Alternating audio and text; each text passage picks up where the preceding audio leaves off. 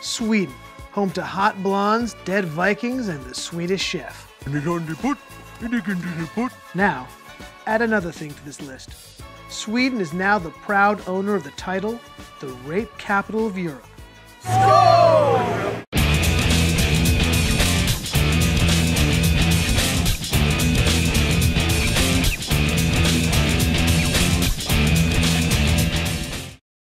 Sweden has always had a reputation of being a harmonious and liberal society. This image has been shattered as rape has skyrocketed over the past 5 years.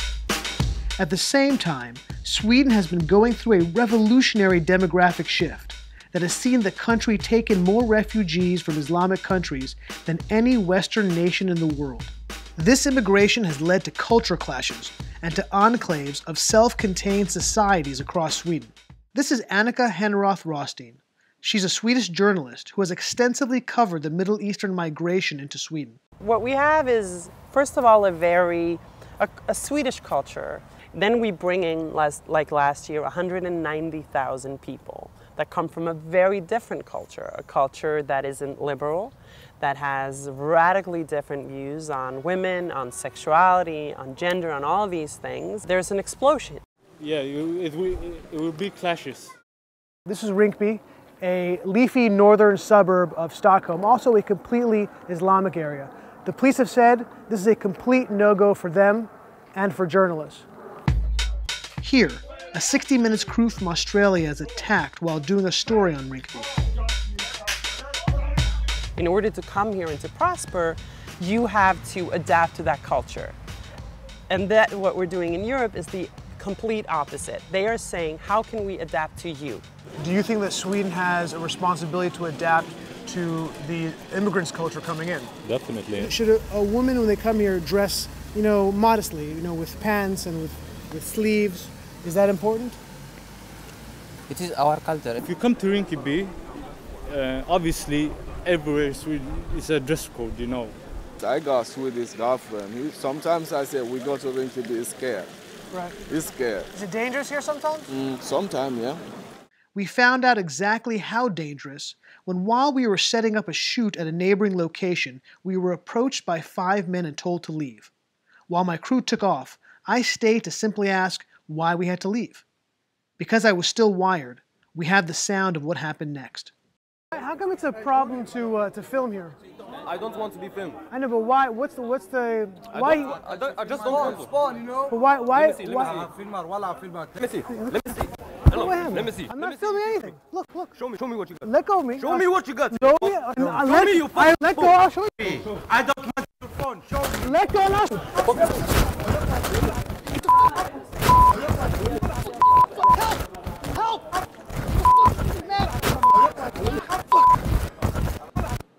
I was not the first person assaulted by gangs of immigrants, nor will I be the last.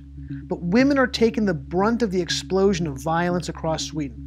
When I went to a police station, I noticed that the vast majority of the people waiting to report a crime were women. Later, the police officer who I met with told me that most were there to report rape.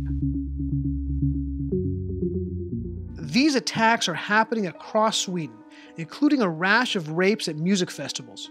Over the past 2 years, dozens of young women, some as young as 12, were raped at these festivals across Sweden by hundreds of young immigrants. They use the tactic where dozens of men surround one or more girls in circles. While the men in the inner circle sexually attacks their victims, the outer circle distracts and keeps out anyone who would stop it. The attacks have become so common that some bands, most notably Mumford & Sons, refuse to play in Sweden. This has happened multiple times and to multiple victims. Then the issue is that when it is reported, this was widely known by the people who were there, the police that was on the scene, but then they put the lid on it. So they covered it up. They covered it up. So we didn't learn about this until much, much later. While the police have told me that the majority of the people that they arrest for rape are from Islamic backgrounds, BRA, the official keeper of Swedish crime statistics, curiously dropped the background of those arrested from the official statistics. The government has failed to recognize that it's made a huge mistake. And the European Union has failed to recognize that it's made a huge mistake. And we have this free movement, and the movement, of course, is flowing toward the country with the most generous social benefit system. The type of benefits that immigrants receive in Sweden are significant and are all-encompassing, and include housing, food, education, and additional cash. Does the government give enough to the immigrants? Yeah, everything's enough. There's good work here. Yeah, life is good here. Better. Yes, life is good, better here. They give me a lot. They give me a house, room, clothes, my school. All the Swedish government pays for it. While the staggering increase in rape has made some news, this phenomenon has been coupled with a shocking and less widely reported increase in violent crime in general. Over the past couple of years, several dangerous immigrant riots have broken out, and shootings across Sweden have increased sharply. Anders Gorazin and Jacob Ekstrom are veteran and decorated policemen who have decades of experience and are tasked with policing within the immigrant community. Has there been an increase in violence and crime here in Sweden? More violence and harder violence with guns and... What type of weapons are you guys seeing on the streets? You can see Kalashnikovs, hand grenades from the east, guns, handguns, everything you can find in Afghanistan, you can find here. Doesn't Sweden have very strict gun laws? For sure, you know, and we get, all the time we get new laws about guns, tightened up more. I think it's good, but you know, the violence increased anyway.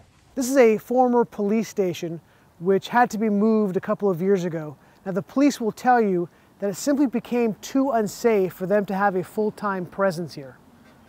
This man has been playing the accordion for several years, trying to bring some musical cheer to the suburb. Yet, he has faced numerous attacks. My music, and the people, boo, boo, boo, boo, the police. But the police. You need the police here? Yeah, it's the police. They go back the police here. Would you go as far as to say that these no-go areas are essentially states within a state? Yeah, most of the no-go areas is like that. Are there areas where if you're pursuing somebody, where you'll simply stop and not pursue them once they get into this no-go area? Yeah. If the police is chasing another car for some kind of crime, if they reach what we call no-go areas, the police wouldn't go after it. Do you see the violence really spreading across Sweden into the cities? At least 1 or 2 times a week. And let's say 5 years ago, how often would you say it was? No. 3 times a year. Really? The increase in this kind of crime is exponential. I think we caught off guard. We didn't expect it to be so much increase. Do you think there's a deliberate attempt to cover up these type of crimes? Rather than that they don't want to seem racist. Is there a sort of sensitivity or people scared that if you identify who's committing these type of crimes, that you could be labeled a racist? Of course, I think this is these issues make people nervous all over the world, not only even in Sweden. This make me nervous as well, if we're talking about that. Because you don't want to be called racist? No, this, you know, racist card is very hard to deal with, you know. Of course, especially if you're blonde like me. And now to add to these woes, Sweden has had dozens of people go to fight for ISIS, and they're starting to come back. Sweden has had its first Islamic terrorist attack. Do you think the sexual assault problem is an Islamic problem or not really? No, I think it's a general problem among men. Yeah, the problem isn't like this culture or that culture. The problem is male culture. I don't think the immigrants is the problem. No, it's not. Like, that's just like a tiny bit of the problem, and like when that happens, like it's because we didn't like bring them in the right way. And I don't see that connection at all. And I would very much like to see the evidence of such a connection. Do you think it's almost racist to make that connection? Yes, I think so. Is there a point where you think that Sweden's done too much to bring people in, or do you think there's... No, there is no too much in helping people. And is there a limit, do you think, to how many immigrants Sweden can take? No. Hi, I'm Elisha Kraus, Director of Outreach here at PragerU. To have this video reach more people, please consider a donation below.